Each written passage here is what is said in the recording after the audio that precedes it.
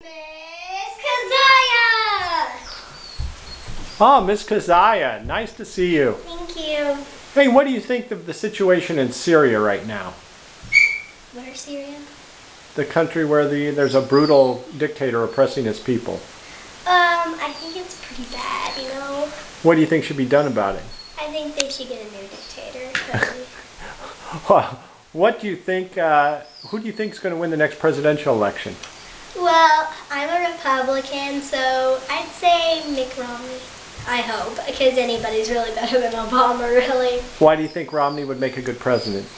Because he seems to be pretty truthful, and he seems to know what he's doing. Unlike Obama. Thank you for sharing that with us tonight. Thank you.